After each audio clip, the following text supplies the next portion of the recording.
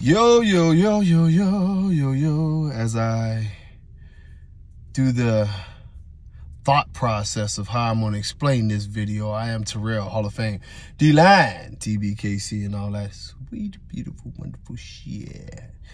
Yes, as I told y'all, you know what I'm saying? Y'all go and like and all that shit. My Hall of Fame Bullies page and my True American Bullies page. Hall of Fame Bullies is on Facebook. True American Bully is Instagram. I am on TikTok. You know what I mean? I'm about to start doing more little TikTok stuff. I'm going to be everywhere. I'm on Twitter too. Hall of Fame Bullies on Twitter. You know what I'm saying? Y'all, you know, show your boys some love. I'm trying to push some of these numbers up as we move into this thing. But let me explain this, right? I see so many of these quote-unquote breeders, whatever we want to call them, and they don't have an understanding of what a good dog is. And I say that with the utmost respect, but they don't have a true understanding of what a good dog is. When I see people, and you know what I mean, and they try to break a dog down and all they see is one screwed up feature, but the legs will be bold, the back proportions are way too long. You see these limousine dogs now, you know, you see stiff rear. See, one of the things is, if you're going to be a breeder, you need to learn the anatomy of a dog, you need to learn the conformation of a dog, and you need to learn how these things are supposed to be.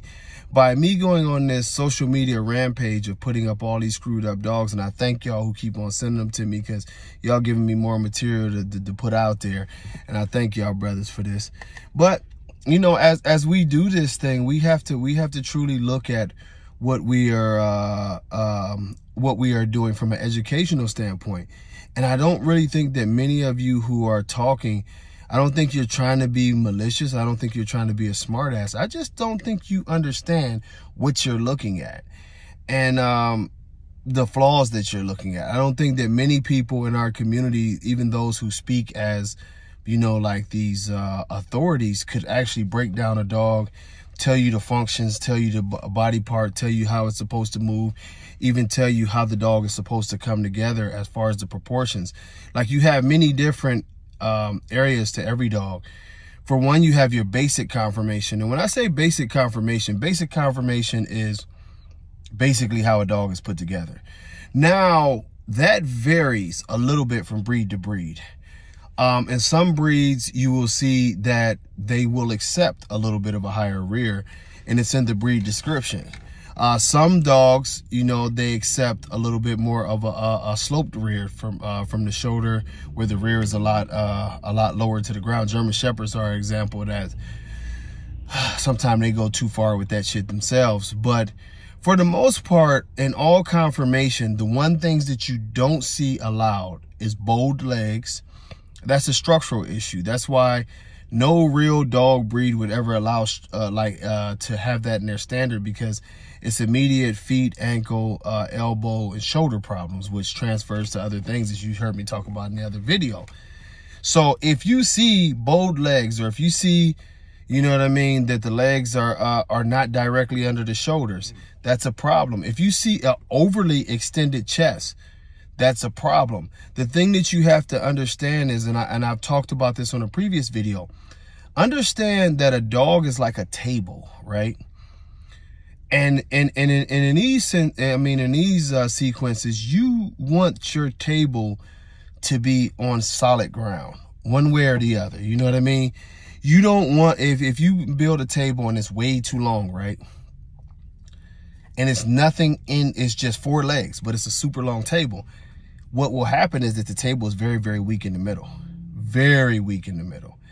If you build a table, right, and you build the legs shorter on one end, and the table sort of slants, over time, what will happen is, and some of us who've had cheap furniture back in the day knows this, if your furniture is not balanced, it starts to wiggle apart at the joints, even where the stuff was screwed in, and you can't figure out why.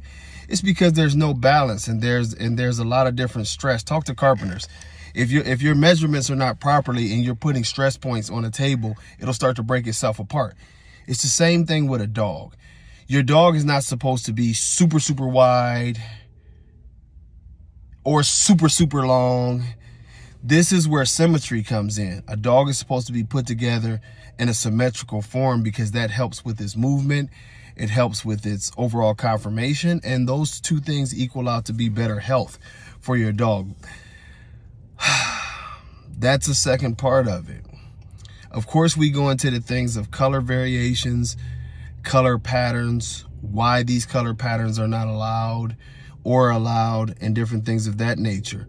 We also go to head structure. We also go to the functionality of the muzzle. And this is where we go into more internal things, you know. So it's important that you study all of these things to understand, you know, what an elongated palate is. What's the function of the muzzle and how the muzzle actually works to help your dog by cooling the air that's going into his lungs, therefore helping the dog stay cooler. All of these things, from, you know, the smallest thing of the paws, the function of the joints and how it's important for your dog's joints to be able to have proper bend and movement in them. All these things are very, very important. You can look at the charts to see how the feet placement is actually supposed to be on these dogs.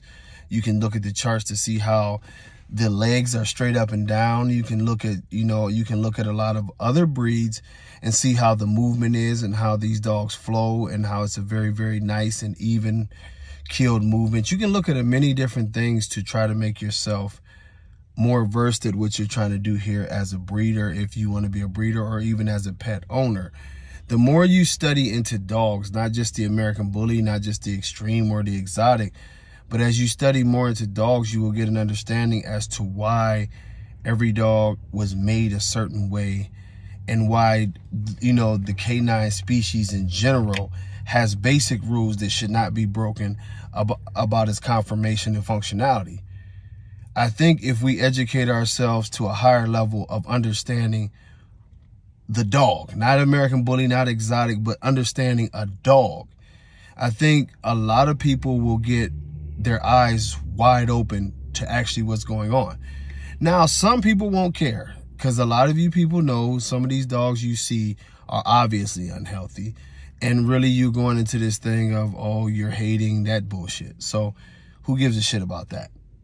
But for those of you who want to know, you know what I mean, start studying up on dogs, the anatomy of dogs. We are blessed in this technological age to have Google. And they can tell you all about dogs' fronts. You can find out all about abnormalities in the front, abnormalities in the muzzle, how the muzzle is supposed to be. You know what I mean? Everything. You can find out about the neurological system and the importance of, excuse me, of the muscles in the back and the conformation of the back. You can find out all of these things just online if you want to study.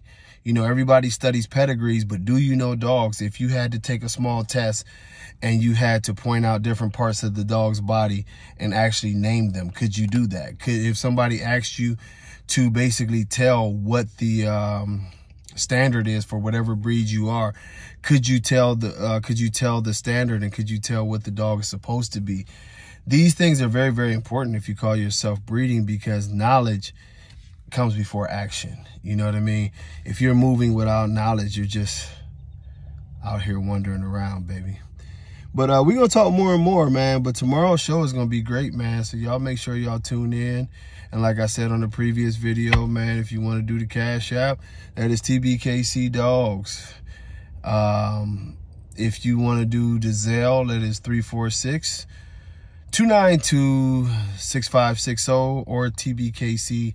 Zelle uses a million things. But I thank y'all, all of you guys who've been hitting me up, asking me about that. I appreciate every donation, period. As y'all know, it takes a lot to run a lot. So I appreciate that. But I got one more video to talk about. Till next time, y'all, much love. God bless. Peace.